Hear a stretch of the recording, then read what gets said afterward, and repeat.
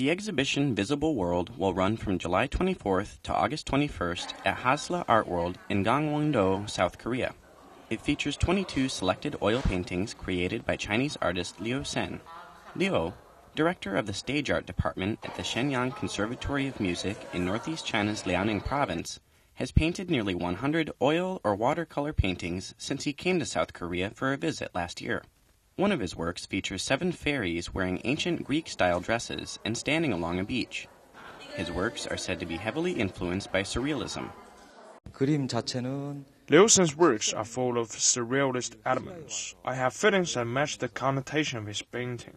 I hope my works can be exhibited in China someday. Some of the paintings reflect Korean traditional culture and historical figures. He has been inspired by the country's beautiful landscape and the unique techniques of local artists. Liu not only brought his painting skills here, but created his works in Korean art studios. This has a different meaning in terms of promoting exchanges between artists from both sides. I could see humanity's soul through Liu Sen's works. His paintings feature a unique artistic language. Designed by Korean sculptor Cheo Ok-young and his wife Park Shin-jung, Hasla Art World is a center for international artists.